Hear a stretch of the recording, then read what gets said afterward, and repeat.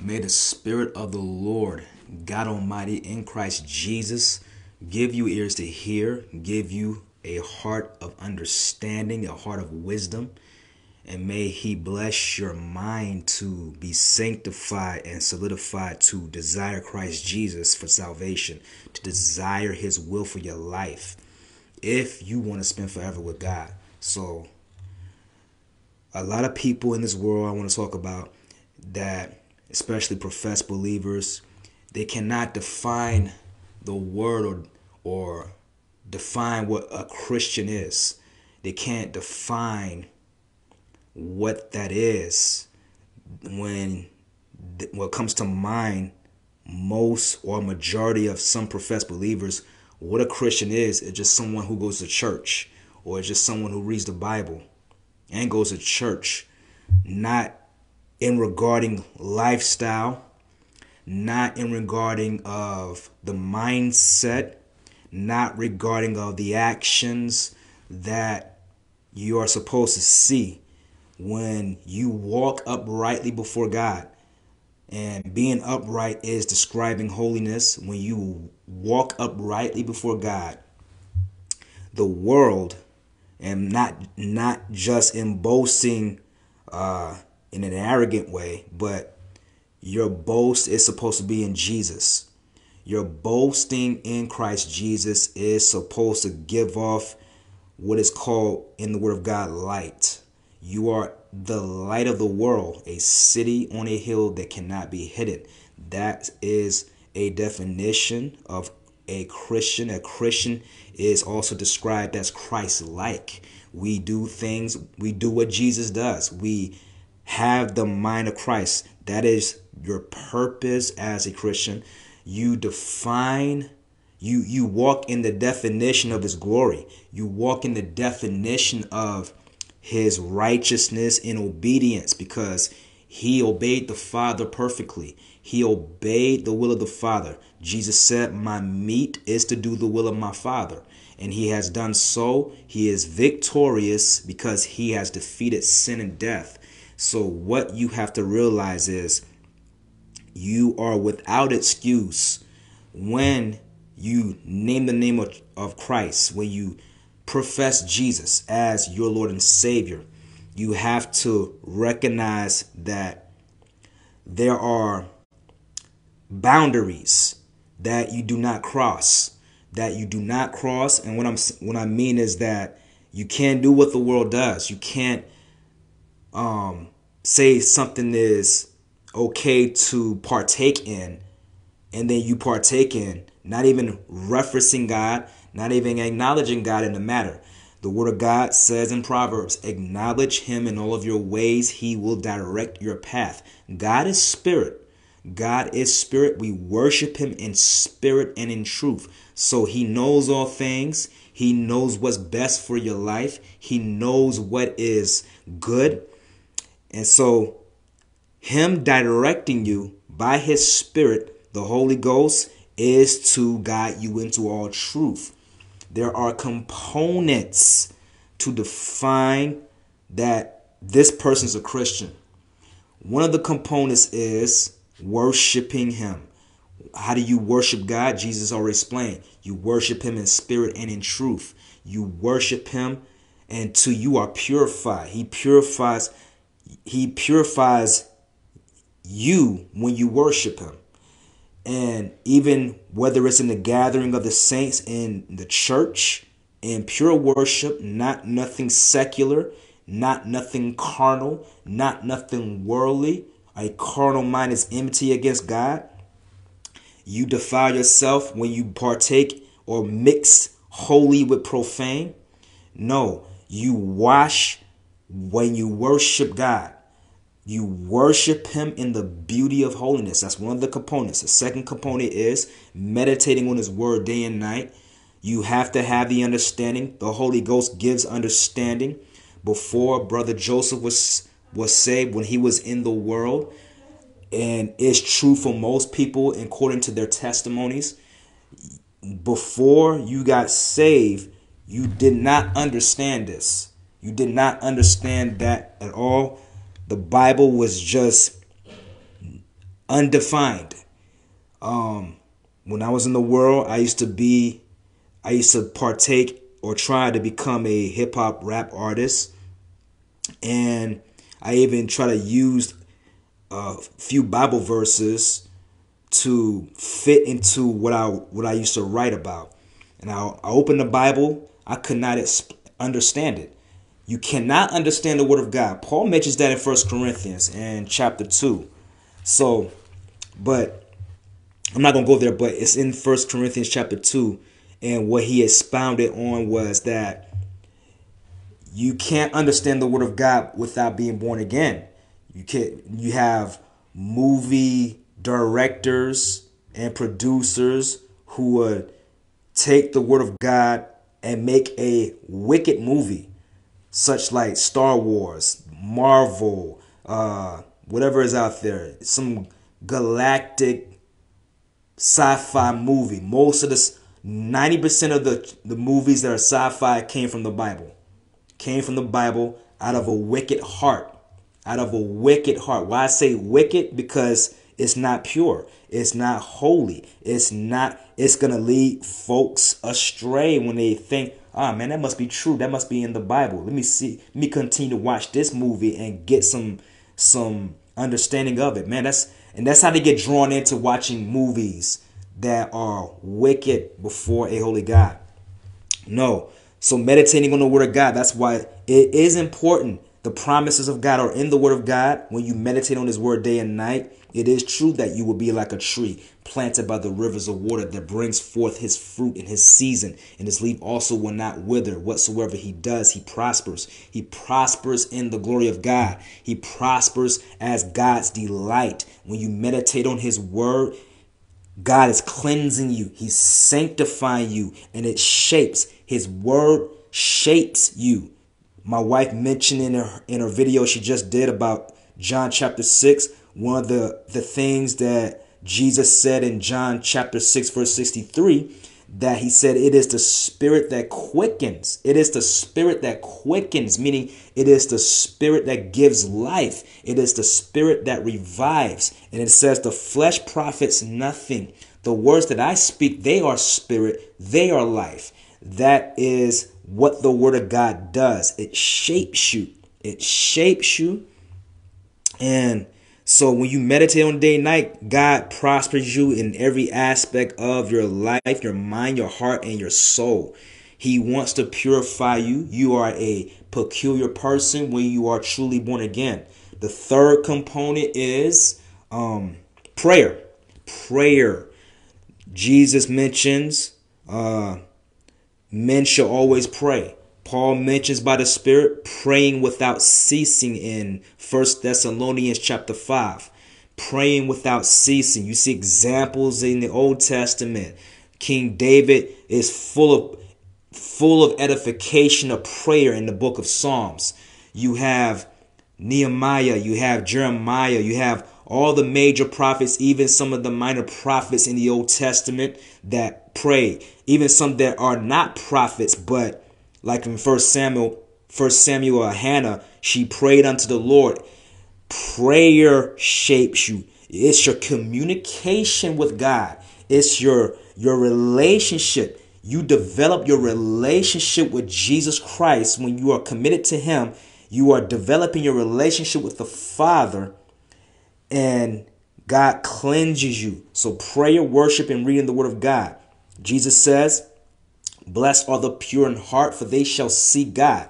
If you are defining the word Christian, Jesus describes what that is. He perfectly on the Sermon on the Mount. Matthew chapter 5, and I believe it's Luke chapter 6, if I'm not mistaken. Let me see. Go there real fast. I think that's it. Luke chapter 6. Just to make sure. Good man, good treasure, just not. Yes, that was a Sermon on the Mount in Luke chapter 6. Yes, he said, blessed are the hunger now, for you shall be filled. Blessed are you that weep now, for you shall laugh. You know, Luke did not have a, he didn't, what's the word I'm looking for, Holy Ghost? He didn't have eyewitness. He wasn't an eyewitness to Jesus like John and Matthew. They were eyewitnesses. So Luke wrote the gospel of out of by the Spirit, just like Mark.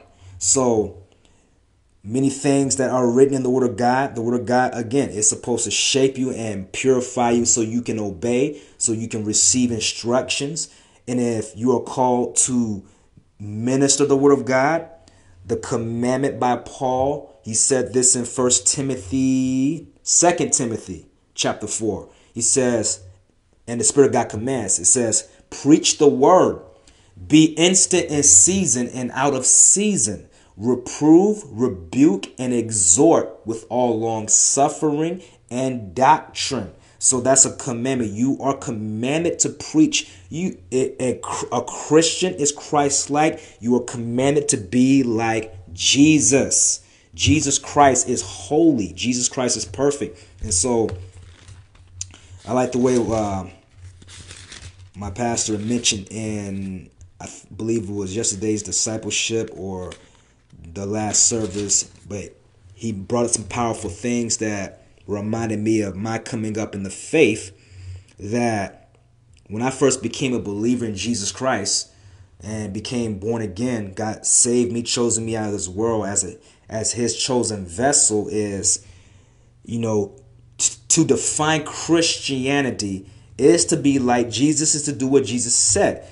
Christianity is Jesus, holy Jesus. He is perfect. He knew no sin. No deceit was found in his mouth. And so in Mark chapter 16, he commands, this is after his resurrection. He said, go into all the world and preach the gospel to every creature. It's a commandment.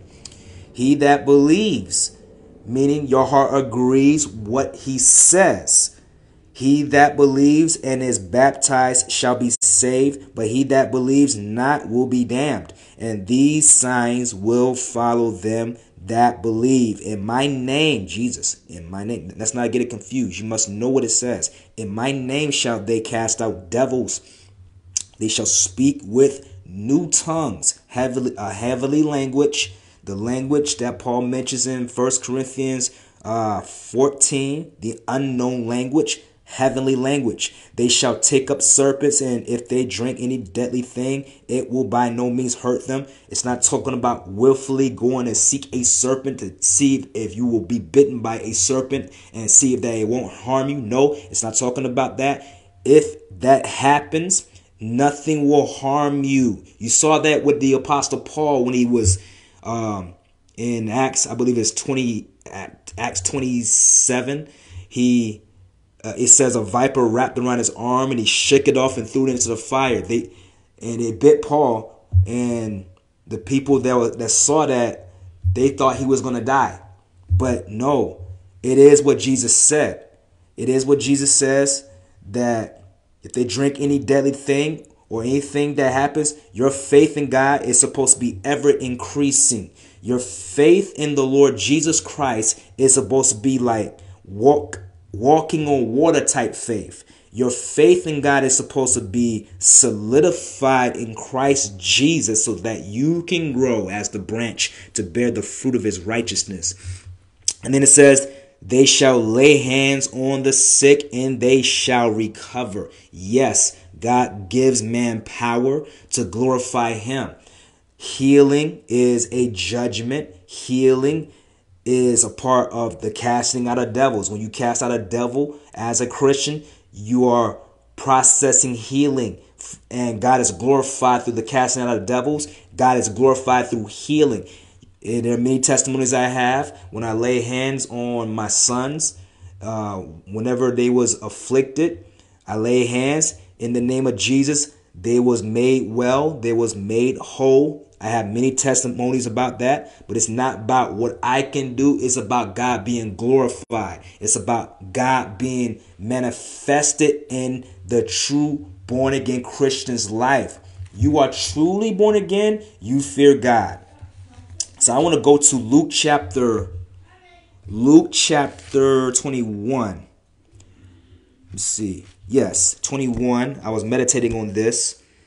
to define what a Christian is. Acts chapter 26 describes that, and First Peter chapter 4 defines that. So we're going to look at that, but Luke chapter 21, I'm going to read what Jesus says. And it pretty much defines one part of, or one definition of what it is, or what we are as Christians. And I'm talking about the truly born again Christians. In verse 24 of Luke chapter 21, Jesus says, and they shall fall by the edge of the sword. Matter of fact, let me back it up. Verse 23. But woe unto them that are with child and them that give suck in those days, for there shall be great. Hold on one second. I believe I skipped it. Son of David. No, I didn't skip it. Praise God. So, in those days, matter of fact, verse 25. Here we go. Because I had to remember what I was reading earlier. I was meditating on Luke chapter 21. So, verse 25 says this, Jesus, and there shall be signs in the sun, and in the moon, and in the stars, and upon the earth, distress of nations with perplexity. That means confusion. The sea and the waves roaring.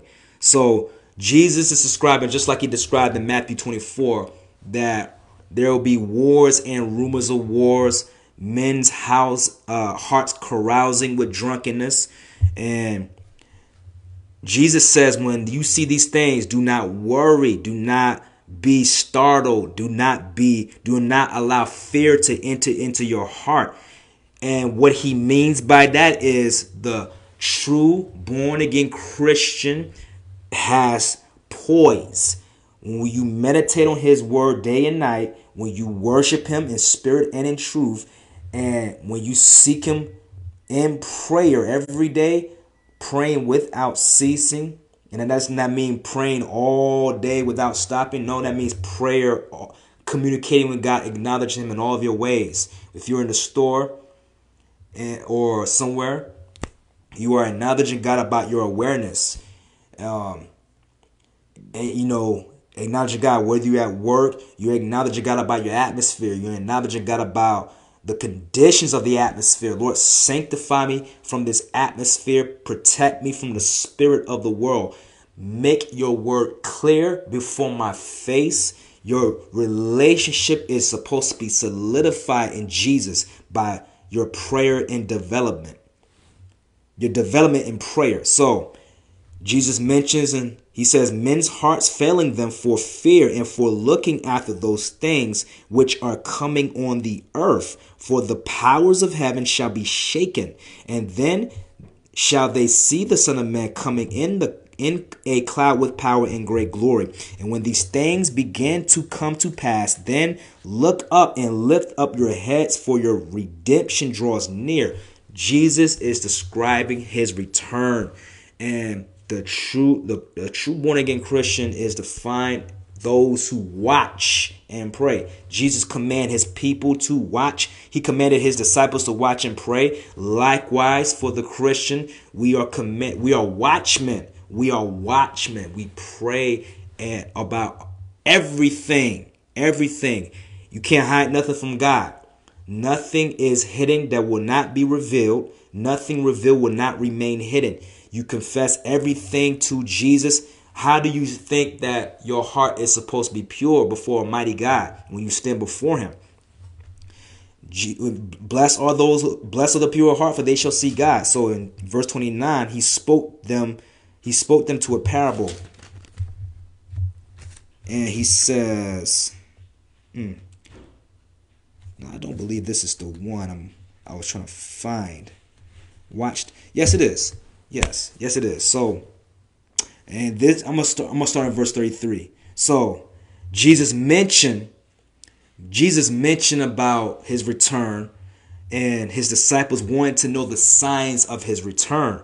So he says in verse 33, heaven and earth shall pass away, but my words shall not pass away. And take heed to yourselves, lest at any time, or listen to this, lest at any time, meaning pay attention to yourselves, lest at any time your hearts be overcharged with surfeiting, meaning your hearts be overcharged with overindulgence of sin. I gotta read that part again. So Jesus warns his disciples, take heed to yourselves, lest at any time your heart is supposed to be changed by God. You're supposed to have clean hands and a pure heart when you are faithful and obedient to him. So your heart is pure before God. Take heed to yourselves, lest at any time your hearts be overcharged with surfeiting, meaning overindulgence, and drunkenness, and cares of this life, and so that day comes upon you unawares. Jesus is coming at an hour no one expects, the word of God says. There are people dying. People die every day. You don't know when your time is up in this world. If you are not faithful to God, who is holy, a lot of people get the scripture confused out of John chapter 10, that when Jesus mentioned about they would not be plucked out of my hand, out of my Father's hand. They will not be plucked, which is true. But the falling away from the faith is at hand. People are falling away from the faith. You have people who are ungodly. You have people who are in the world that want nothing to do with God, and they die in that condition. For the professed believer who does things in secret that is not the will of God, they will be judged. They take that scripture out of context, that I will not be plucked out of the Lord's hands. Yet when you are led astray and your heart is overcharged with surfeiting and drunkenness and the cares of this life, your heart is going to turn from God. The Lord mentioned that through Nathan the prophet when he was talking about building the house of God to King David. King David wanted to build the house of God, but the Lord was like, no, your son will build it. And the Lord mentioned that, well, he warned Solomon. He warns King Solomon that if you will not go into the strange woman, no, I'm sorry, that's Moses. That's the law of Moses. Your heart will be turned from the cares of the Lord, the way of the Lord. You are easily led astray. People fall away from the faith for many different reasons. Your heart will be turned away. The cares of this life, the carousing of drunkenness or the overindulgence. People partake in things that turns their heart or distorts their cares for the Lord or the love of the Lord from God. And then they end up in hell. They are led astray. People die in sin. You don't want to be the one who is caught compromising. You don't want to be the one who is caught unfaithful and Jesus comes. You are in your condition that rejects God. There is punishment for that. Jesus warns. So the once saved, always saved doctrine has no play whatsoever in the Bible. It is the devil confusing you. It is the devices of the enemy defiling you into perplexity. And it's not wholeheartedly the devil. It is yourself as well, the Lord giving you over because you choose not to obey. You choose not to obey Jesus. You choose not to follow him. Because the Father commanded that this is my beloved Son in whom I am well pleased. Hear him, follow him. And people die in sin because they don't follow Jesus. People die in rebellion because they don't follow Jesus. They don't commit to Jesus. Jesus should be your everything if you profess to be a Christian. Yes. So he says and warns his disciples, take heed to yourselves, lest at any time your hearts be overcharged with surfeiting and drunkenness and cares of this life, and so that they come upon you unawares, meaning he will come on a day that you know not of. Yes, he comes as a thief. Revelation chapter 16, I believe. Jesus, the resurrected Jesus, the one who is seated at the right hand of the Father.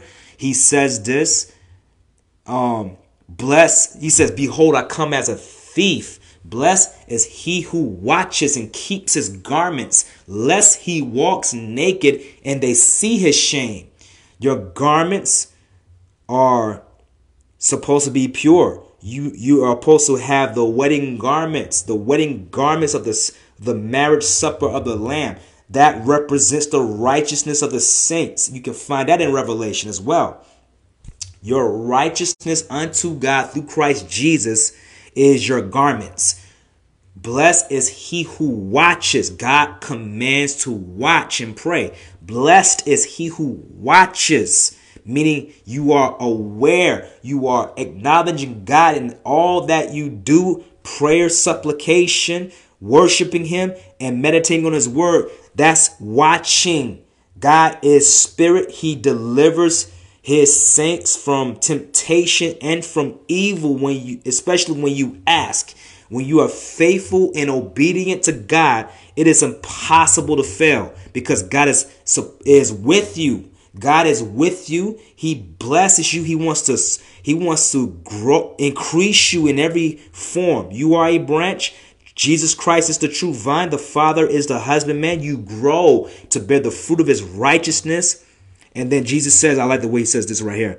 For as a snare shall it come on all them that dwell on the face of the whole earth. So he commands right here. Watch therefore and pray always. Not sometimes. Pray always. Your communication, your relationship with God Almighty and Jesus Christ is supposed to be developed by praying always. He said it. Watch therefore and pray always that you may be accounted worthy to escape all these things that shall come to pass and to stand before the Son of Man. You're going to stand before God one day. You're going to stand before Jesus. You will give an account of every idle word. You will give an account of every good thing, every bad thing. Solomon mentions in Ecclesiastes chapter 12. You will be judged when you stand before God. As a Christian, truly born again Christian who is faithful and obedient to the Father, focused on the Lord, have that narrow concentration, you will spend forever with God. That is the promise. You want to spend forever with the Father. You want to spend forever with Jesus. You are supposed to be a child of the day, the children of the day, a child of light. In God, there is no darkness. Likewise for the Christian. If your eye be dark, your whole body will be full of corruption, defilement. And if you think that is light, how great is that darkness Jesus mentioned in Matthew chapter 6. What he meant by that is, he's talking about the compromise. When you compromise, when you allow things that defile you and distort your mind, you are defiled from within. Revelation mentions that no defiled thing will enter into the new Jerusalem, the new heaven and earth. Nothing defiling, because Satan tried that when he was Lucifer in heaven. He became defiled in his heart by saying, I will be like the Most High, the 5 I wills. I'm not going to name all of them, but pride was found in his heart. That's why pride is the most hated sin. And I could be wrong about that, but when I look at Proverbs chapter 6, the 6 things that the Lord hates, yet 7 are an abomination. The first thing on that list is the proud look. Proud look. You look pride. You got arrogance in your heart. You got pride in your heart. So you think you're the best at all things that you do. You are competitive before a holy God. You are competitive. You think you're perfect in such a way that gives off arrogancy, that gives off a subtlety to be better than anybody. It's not about that. It's about Jesus Christ and his righteousness and his holiness. It's about the good news of Jesus Christ that died for you and I, rose again on the 3rd day, forever defeating sin and death, and is glorified. And guess what? He's coming back. Yes, at an hour nobody expects. So let me read that verse again. Luke chapter 21, verse 36. Jesus commands. He commands, watch therefore and pray always that you may be accounted worthy to escape all these things that will come to pass and to stand before the Son of Man. So he commands to watch and pray. So when I remember the first time I read that verse, yes, Lord, when I stand, I'm praying every day, ever since I read that. Lord, let me be accounted worthy to escape whatever trial, tribulation that is set before me, so that I will stand before you as a faithful and worthy servant. Jesus Christ wants you to be faithful. The Lord wants you to be obedient unto him. And he has the instructions to do so.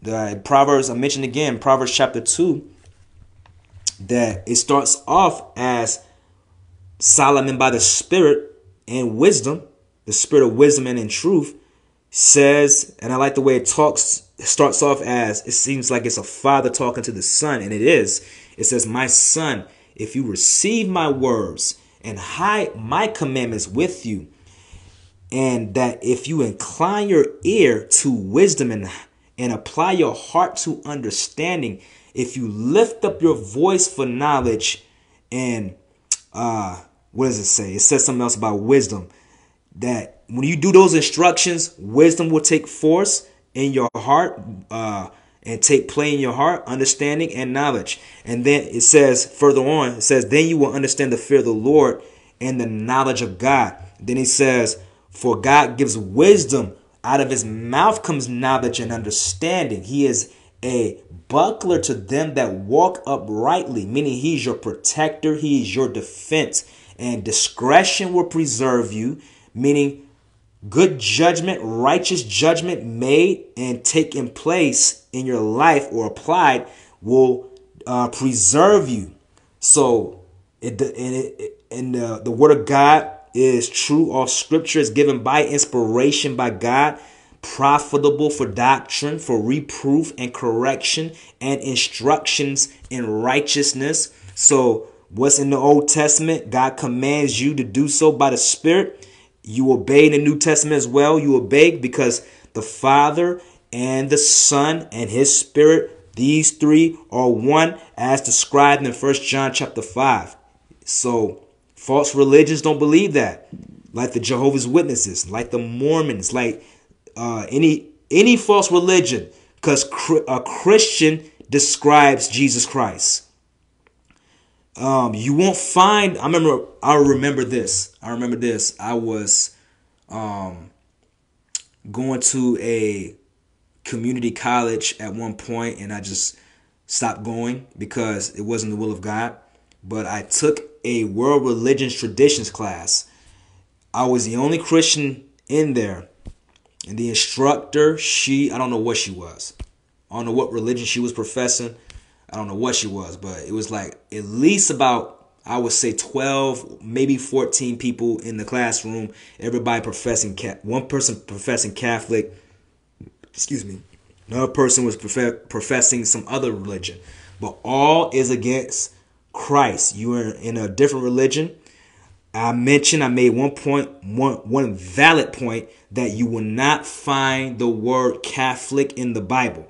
You will not find the word Mormon in the Bible. You will find Jehovah in the Bible. That's in the Old Testament. That's the Lord's name. But the doctrine of a Jehovah's Witness is heretical. What else? Some other things that was being talked about in the class, and this one guy who professed to be Catholic, he said there's the word Christian's not in the Bible, and I brought up Acts 26. It was King Agrippa. As I turned there, let me go there real fast, and I brought up Acts 26 and 1 Peter chapter 4. The word Christian is in the Bible. The word Christian is in the Bible. Acts 26. Now Paul, by the Spirit of Jesus Christ, born again as a chosen vessel. Paul was before King Agrippa. And then Paul gives his testimony of how he met Jesus on the road to Damascus as to persecute the Christians. He starts off and says in verse 14, and when we were all fallen to the earth, I heard a voice speaking to me and saying in the Hebrew tongue, Saul, Saul, why persecute thou me? It is hard for you to kick against the pricks. And I said, who are you, Lord? Paul see this great light. Paul, as Saul saw before, Saul saw this great light. and he knew it was the Lord. But he says, "Who are you, Lord?" He's marveled, he's astonished at the appearance or the countenance of Jesus. And he said, "I am Jesus whom you persecute. But rise and stand upon your feet, for I have appeared unto you for this purpose, to make you a minister and a witness both of these things which you have seen, and of those things in the which I will appear unto you, delivering you from the people and from the Gentiles, unto whom now I send you, to open their eyes and to turn them from darkness to light, and from the power of Satan unto God, that they may receive forgiveness of sins and inheritance among them which are sanctified by faith that is in me. Whereupon, O King Agrippa, I was not disobedient." Now this is Paul still speaking. "Whereupon, O King Agrippa, I was not disobedient unto the heavenly vision, but showed first unto them of Damascus and at Jerusalem and throughout all the coast of Judea, and then to the Gentiles, that they should repent and turn to God and do works meet for repentance." The same message that John the Baptist preached, the same message that Jesus Christ preached and his disciples. So, "For these cause the Jews caught me in the temple and went about to kill me. Having therefore obtained help of God, I continue unto this day, witnessing both to small and great, saying no other things than those which the prophets and Moses did say should come, that Christ should suffer, and that he should be the first that should rise from the dead, and should show light unto the people and to the Gentiles." Let me go ahead and go to verse 28. So, let me see. "For the king knows of the," let me see. "But he said, I am not mad." No, so King Agrippa thought he was mad, meaning he thought he was crazy. So, but Paul mentioned and said, "I am not mad, he was talking to Festus, I'm sorry. "Most noble Festus, but speak forth the words of truth and soberness, for the king knows of these things, before whom also I speak freely, for I am persuaded that none of these things are hidden from him. For this thing was not done in a corner." King Agrippa believed do you believe the prophets? He asking King Agrippa, "Do you believe the prophets? I know that you believe." Then Agrippa said to Paul, now listen to this, "You almost persuaded me to be a Christian." That's what he says. So the word Christian, here's one. The word Christian is in the Bible. The word Christian is in the Bible right there. That's one spot. So the word Christian. So let me go to 1 Peter chapter 4. Peter by the Spirit was mentioning about the definition of, or the acts or the fruits of a Christian. So I'm gonna read the first 8 verses. And it says, "For as much then as Christ has suffered for us in the flesh, arm yourselves likewise with the same mind." So he's telling you to arm yourself as a holy and perfect unto God the Father in the likeness of Jesus. "For he that has suffered in the flesh has ceased from sin." He's talking about from when you are passed from darkness to light, you have ceased from sin. You stop sinning and you are desiring to be like Jesus. "That he no longer should live the rest of his time in the flesh to the lust of men, but to the will of God. For the time past of our life may suffice us," meaning it is sufficient to us, "have performed the will of the Gentiles when we walked in lasciviousness, lust, excess of wine, revelings, banquetings," meaning wild parties, "and abominable idolatries, wherein they think it strange that you run not with them." So when you are truly born again as a Christian, we don't do what the world does. And when the world see that we don't do what they do, they look at us like we're aliens, like we're weird, like we're just some strange person. That why doesn't he watch the NBA playoffs. Why isn't listen to them? You don't. What you mean you don't listen to watch rated R movies? I got asked that question about last week from a person who talking about they celebrate Christmas and profess to be a Christian. You don't watch rated R movies? What for? I don't have no reason to. It's not the will of God. It's not the will of God. Think it not strange. That's what Peter is mentioning right here. Wherein they think it strange that you run not with them to the same excess of riot, speaking evil of you. Who shall give an account to him that is ready to judge the quick and the dead? For this cause was the gospel preached unto also to them that are dead, that they might be judged according to the men in the flesh, but live according to God in the spirit. And it says this, but the end of all things is at hand. Be ye therefore sober and watch unto prayer. Same thing that Jesus said in Luke chapter 21. Same thing that Jesus said in Matthew 24. Watch and pray. Same thing that Jesus said in Revelation. Behold, I come as a thief. Blessed is he who watches. So he didn't really command it in Revelation, but he says, blessed is he who watches, meaning highly favored of God for those who watch and keep their garments, lest he walks naked and they see his shame. So now Peter is giving instructions, but he says this again. He re-emphasizes. He says, beloved, think it not strange concerning the fiery trial, which is to try you as though some strange thing happened to you. But rejoice inasmuch as you are partakers of Christ's sufferings, that when his glory shall be revealed, you may be glad also with exceeding joy. Now here it is in verse 14. Nope, I'm almost there.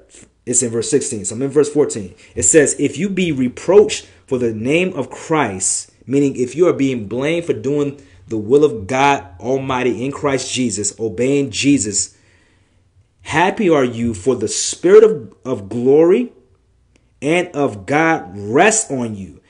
On their part, he is evil spoken of, but on your part, he is glorified.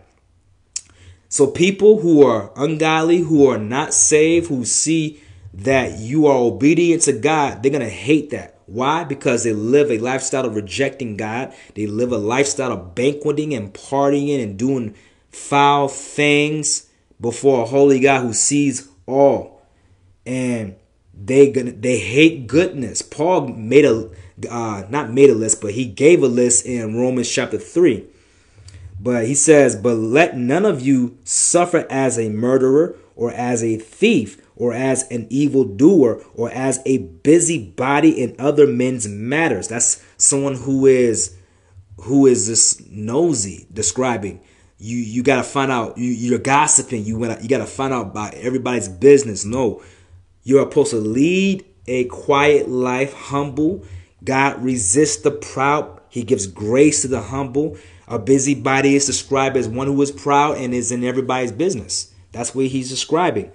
Now, here it is again. Yet if any man suffer as a Christian, let him not be ashamed, but let him glorify God on this behalf. So there's that word again. It's in the Bible. There it is again. That word Christian. There it is again. Christian is in the Bible. Again, Roman Catholicism is not in the Bible. Jehovah's in the Bible.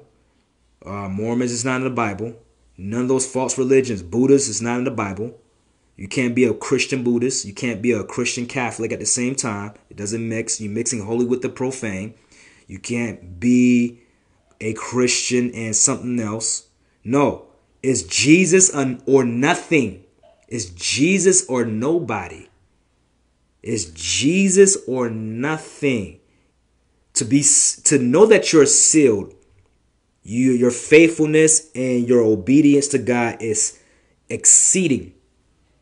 Your life is glorifying God. Your mind is meditating on his word. Your mind is solidified by meditating on what is just and noble and true and praiseworthy and of good report and lovely and of any kind of virtue, any kind of praise, to meditate on those things. And so your heart is set on God. Your heart wants to engage God. And that's what needs to change. Blessed are the pure in heart, for they will see God. You need sanctification. You need to be born again. You need to be faithful and obedient unto God, which conditions your salvation. This is Brother Joseph Herbert Jr. This is for his glory.